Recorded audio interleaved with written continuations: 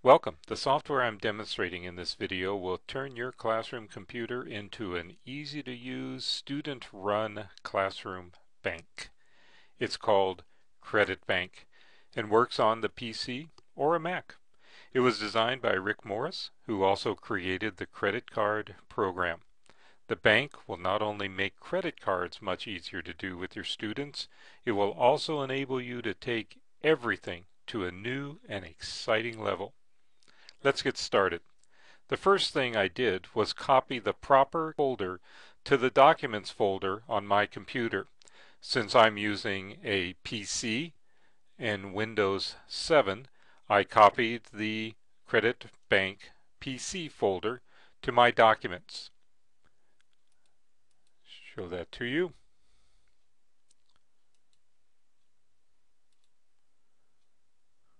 Right there. Credit Bank Win. In the Credit Bank folder, you will find the execution file.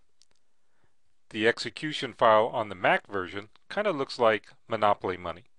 The PC version has a FileMaker Pro icon, this one right here, and that's the one we would double click to activate our Credit Bank. But before we do that, I want to show you a little shortcut to a shortcut. Right click on the Credit Bank application.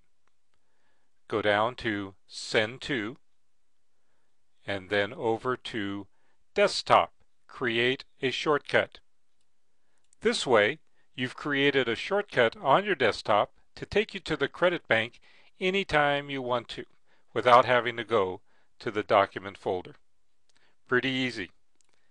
So let's double click on my newly created shortcut to Credit Bank, and the program will launch.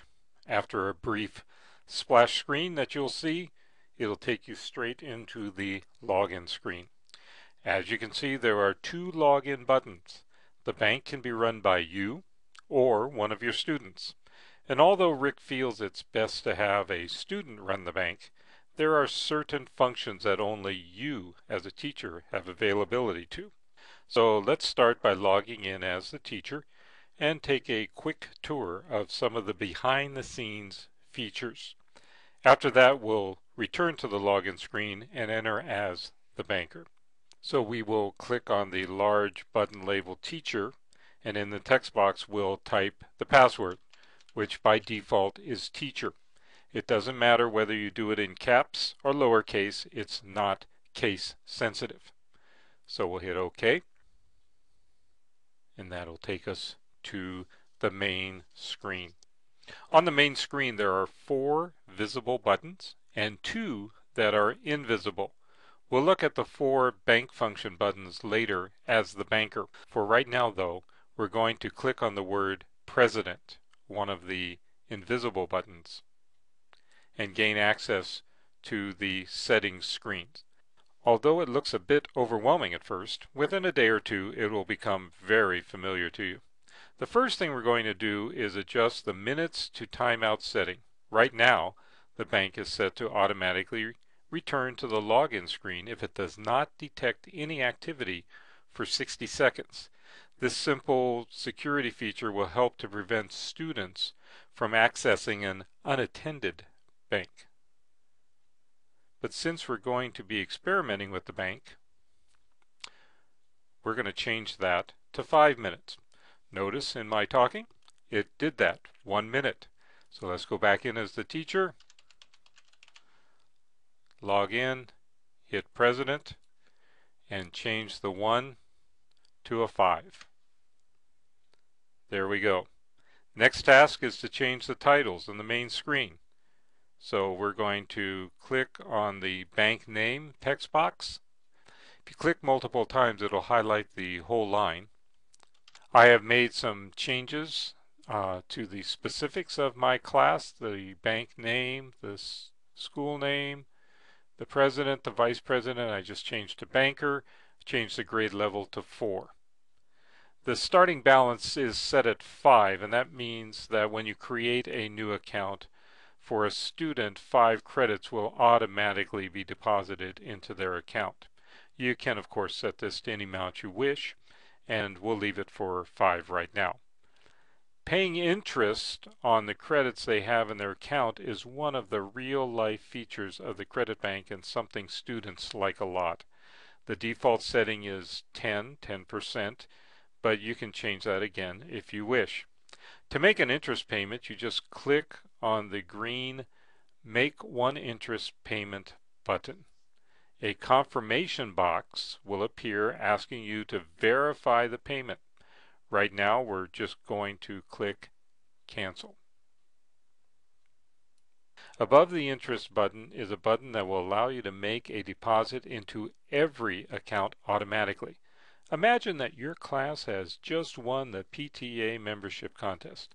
One nice way to share your appreciation would be to type some appropriate amount in the empty box and then click the Add button. I'm going to enter 15 and then click Add. After the bank makes the deposit, it will display the account balances screen.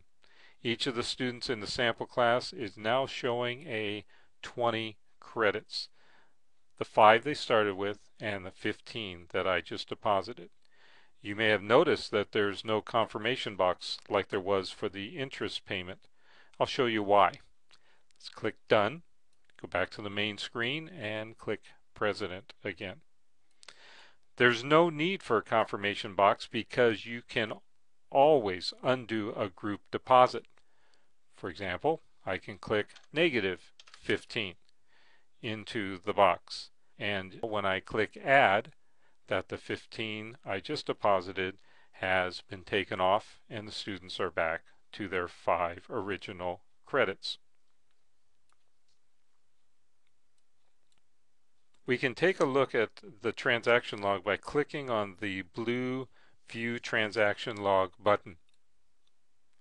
As the pop-up shows you, you can choose the entire log or just the entries of a specific date. Click All and the entire log will appear. As you can see, I have been playing a lot with this sample class, adding students, taking students away, adding and subtracting credits, changing interest rates. It's been a lot of fun, and you too can play with that sample class until you get real comfortable with what you're doing. And you'll notice right at the top is the 2 transactions I just made. I added, increased by 15, and all the accounts were decreased by 15. If I want to clear out the log and get a fresh start, I just hit the clear button, and you'll be asked to confirm this undoing action. Confirm by clicking clear and the entries will be removed. Let's go back to the settings screen. Click on President. Above the blue transaction log button is a small one labeled Banker's Password. Click on it and a message box will display the banker's password. Right now it is set for the default setting, which is banker. However, if your banker has changed the default password to something else but can't remember what the new password is, this little feature will prove to be very handy. Okay, a couple more items and we can then take a look at things from the banker's perspective. Sorting accounts. To the right of the banker's name is a box that allows you to determine how the students' accounts are sorted. The default setting, as you can see, is student number. If your students have been assigned a number, a strategy Rick describes in the New Management Handbook, you'll want to leave the setting the way it is. This is especially true if you're using a bonus sheet to record credits students are earning. I'll show you a sample of the bonus sheet later on when we get to the section on making deposits.